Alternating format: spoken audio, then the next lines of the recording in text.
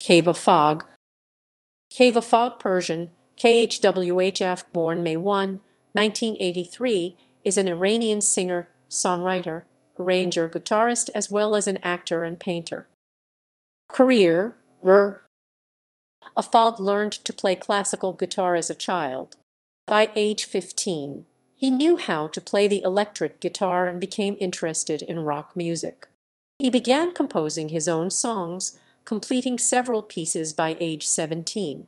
In 2010, Afagh won the second Underground World Music Festival with his song Gesai Zerzamin, which featured Yaz and Arid Area. He received the Best Performance Award in the Contemporary Music category at the 5th Iranian Resistance Festival in 2012. In 2017, Afagh published the first Persian rock songbook, Tehran 57. Afagh is also the founder of band The Ways. With them, he has composed several songs for Iranian plays and movies. Afagh is the first rock singer in post-Islamic Revolution Iran to obtain an activity license, which he obtained after being banned for 10 years from performing. He remains one of the country's most prominent rock singers. Aside from his music, Afagh has also exhibited his artwork in several art galleries.